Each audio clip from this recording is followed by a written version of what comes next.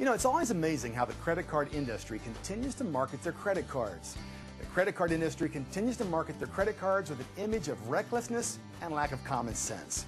One ad I saw from a bank said their credit card was better than others because they only charge interest, and I quote, which leaves more money for the more important things in life.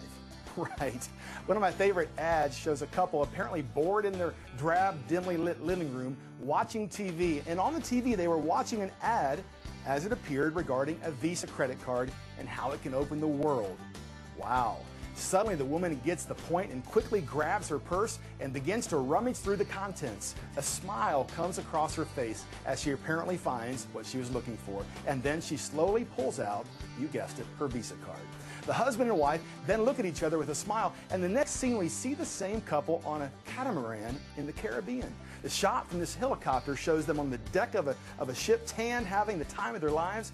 As the ad comes to a close, the camera zooms in on the ship on the wife's hand as she's holding, you guessed it, the Visa card. Wow, apparent moral of the story, you don't need money, you just need a Visa card. It's too bad the ad does not show what happens next when the couple is forced to move out of their home due to foreclosure and their cars are all repossessed. The true moral of the story is the bank has all the odds in the credit card game, so don't play. For more information concerning how to find lost money, go to our website at faithlifenow.com.